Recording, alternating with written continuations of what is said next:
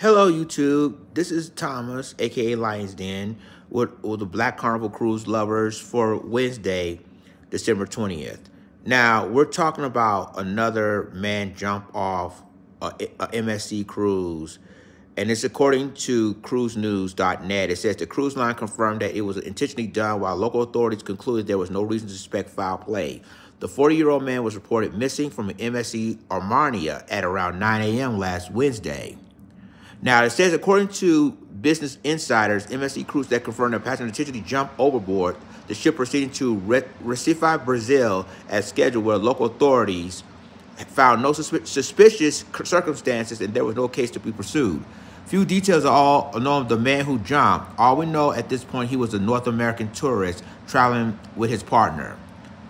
Now, the man companion was briefly questioned, but later released and cleared to travel, although he opted to fly home rather than continue with the sailing. Now, ladies and gentlemen, this is the 15th incident that happened when it comes to man or woman overboard in 2023.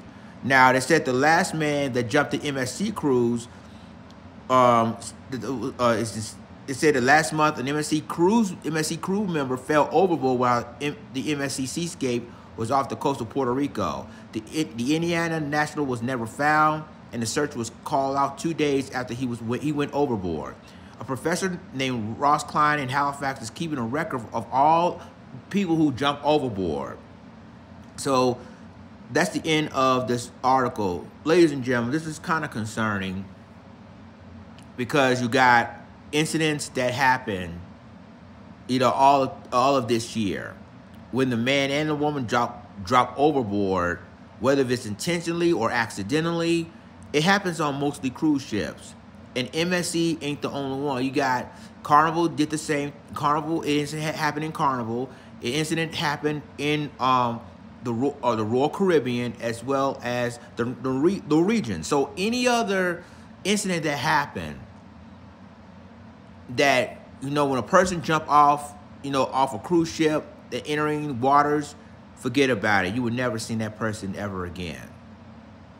And you can take 2 to 5 days to do research. Trying to find the search of that person. But, it's I'm gonna tell you, like, if you can't find that person, that means they're long gone once it hits the waters. So let me know what you think about this incident. I don't know if any cruise industry need to come together or try to see if they can create some sort of, some sort of thing so people can so they won't jump off. They need to have a conversation, or they need to have a meeting, talk about what can we do in the future so they prevent anybody from jumping off these cruise ships. Let me know what you think about this, and I'll talk to you in the next video. This is Thomas for Cruise News, and I'll talk to you later. Deuces.